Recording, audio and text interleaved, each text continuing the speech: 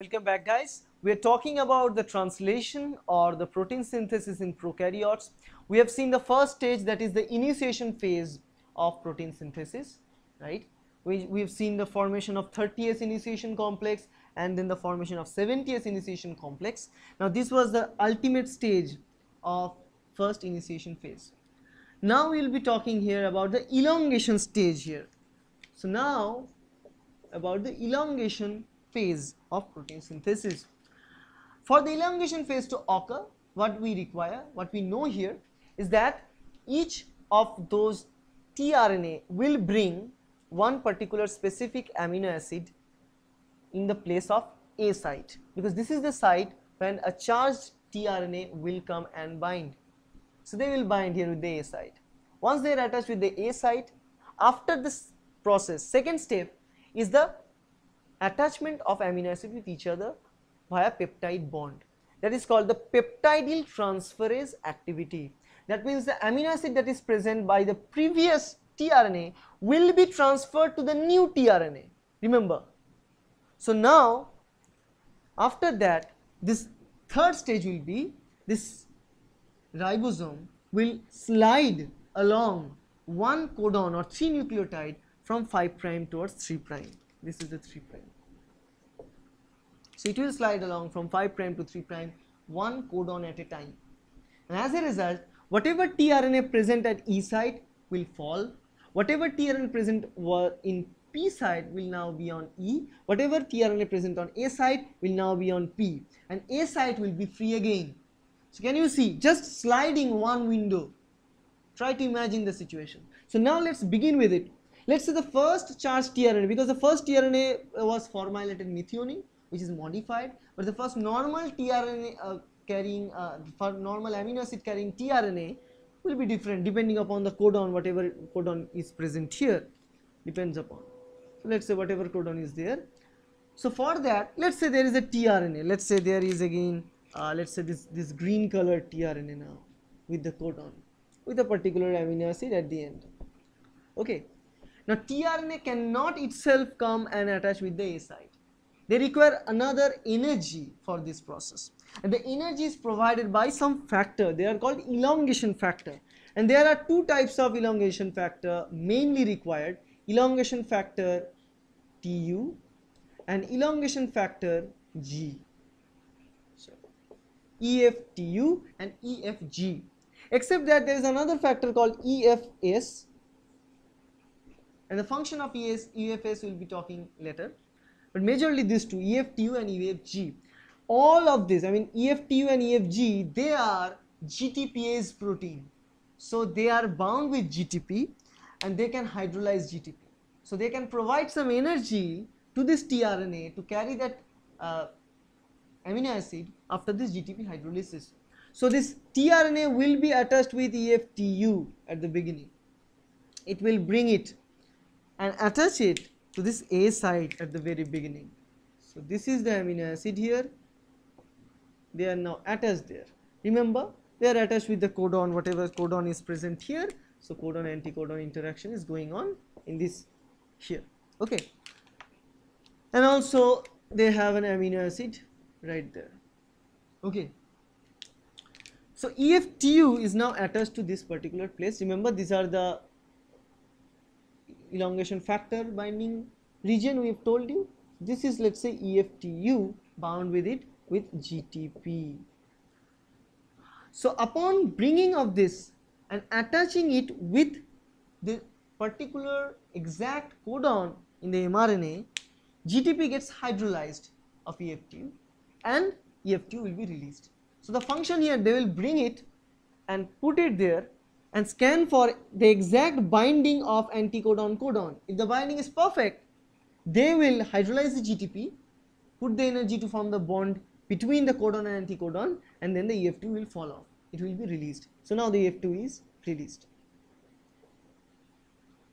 So EF2 works there along with GTP, and when it comes out, it is with GTP. Okay. Now all the EFTUs that we require for a charged tRNA to bring? It should have a GTP, but everyone is now having GDP. So from where this EF2 is getting the GTP, then this EFS comes in. Actually EFTS comes in, right? EFTS. So this EFTS, this particular factor helps in recycling GTP instead of GDP. So this EFTS will provide GTP to EFTU, and the GDP that was present in EFTU is released. So if I write it this way, so now, so previously it was having GDP, now the GDP is released, GTP is added by EFTS. That's the function of EFTS, to regulating the cycle of GTP EFTU and GDP EFTU. So now again this EFTU is with GTP, so it can again attach with some other tRNA and bring that to the place. That's how the cycle continues. So now once we know that the first tRNA is now in place in the A site, the first stage is done. The second stage of elongation is the formation of peptide bonds between the amino acids. And I have told you that in this formation of bond, the amino acid that is present in the first tRNA will be transferred to the new one. So the F-mate tRNA, the F-mate amino acid that was present will be transferred onto the head of this upcoming tRNA, and now F-mate is free from this tRNA, so this tRNA becomes uncharged. This is the second stage. Peptidyl transferase. This is called as transpeptidation reaction. It is carried out by this enzyme peptidyl transferase, which is found in the 50S subunit of the ribosome. That's why I've told you most of the important parts played in initiation by 30S ribosomal subunit, but most of the parts played in the elongation phase will be by the 50S subunit, right? So the peptidyl transferase enzyme found in the 50S subunit will help to join two amino acids together by peptide bond by the process called transpeptidation. And now we have one uncharged tRNA present in the P site and one charged tRNA having two amino acid now instead of one. I mean one new amino acid is added in the A site. Now the third stage of elongation is the translocation of ribosomal subunits. Remember I've told you that this ribosomal subunit will now migrate one codon state direction from 5' to 3', right? So for this translocation they need energy, and again for energy production we have EFG, which is again another GTPase protein. So EFG comes in here with the GTP. It will be attached with the elongation factor binding domain in 50S subunit. After the hydrolysis of the GTP of EFG, this ribosomal subunit slide along one codon unit. One codon unit sliding, and this GTP is hydrolyzed into GDP plus PI. So during this process of one codon sliding, what will happen? Try to imagine now. Whatever tRNA, that is the first tRNA present at P site. So as this whole system is moving one codon from 5' to 3' forward, so this red tRNA, the first tRNA, will be now in the position of E. This new tRNA will be in the position of P, but the A position will become free. Why it becomes free now? So that it can attach with another tRNA which carries another amino acid based on the codon that is present. Because remember, the codons are placed one after another in the 5' to 3' direction. So this ribosome needs to stop for one codon, add that amino acid, then forward one codon. One place again free, the A place again free, another amino acid will set in, join, again forward. Again another amino acid is, A site is free, again another tRNA will bring another amino acid, again join the peptide bonds and forward one codon. Now you may ask, that is only possible if, so what happens to the old tRNAs, the uncharged tRNAs? Once the uncharged tRNA is present in E site, after that translocation, all of those uncharged tRNA will be released from E site, it will fall off from the E site. That's why the E site is named. E site means exit site. It's named as exit site here. So those tRNA will be exited from this E site there, right? So as you know this, so how can we see this thing right now? So this red as well as blue, let me erase this a little bit. So now this tRNA is present here, uncharged. This tRNA with 2 amino acids present at the P site, and the A site is now free after the translocation, right? So after that, again, so GTP was released, remember? So again what will happen? EFTU will bring in another tRNA to the place of A. So let's say another tRNA is brought in here based on the codon pairing with another amino acid. First stage of initiation, EFTU hydrolysing the GTP and bringing it here. EFTU is released, cycling by EFTS so that it can process this again. After that, EFG will come in. EFG will, oh, not EFG. The second stage of elongation will be the transpeptidation. That means with the help of peptidyl transferase, again these 2 amino acids will be now added with this one. So if I see it here,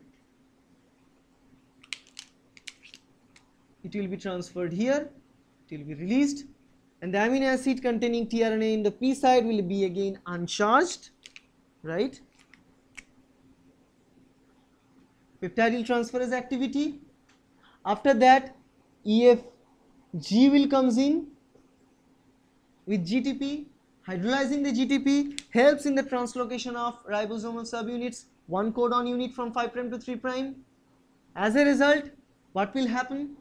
This with 3 amino acid will be now in P site, this green one will be now in E site, and this red one will fall off. So what we will see here is this first tRNA that we begin with will now fall off. Instead of this, in the E site we have now this green one, and in the P site we have this one because we are sliding 1 codon apart.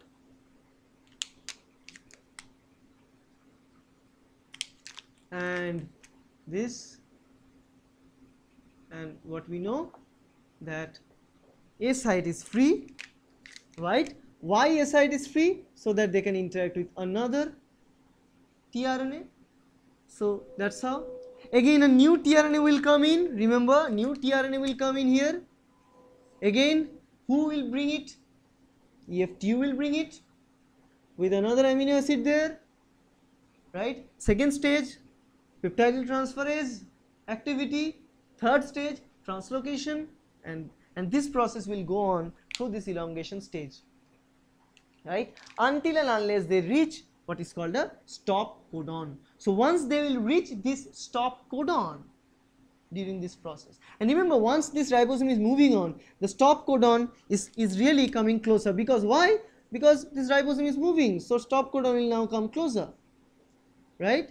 So once they reach the stop codon there, the elongation will be stopped, and then the termination process will begin. Now one question is remaining which I haven't answered here, that is how this peptidyl transferase reaction actually works. The idea was that there are 2 peptides, there are 2 amino acids present there, right? The interaction here, one amino acid is having the amino group, an amino group attacks the carbonyl carbon of another amino acid. As a result, both 2 amino acids are joined. I am not talking about exact chemical reaction here, but the amino group of this new amino acid here will attack the carbonyl group of the previous amino acid, and as a result they can form this bond that is catalyzed by peptidyl transferase enzyme. Okay, so this in a sense is the elongation of protein synthesis. In the future video, last video, we will be talking about the termination of protein synthesis.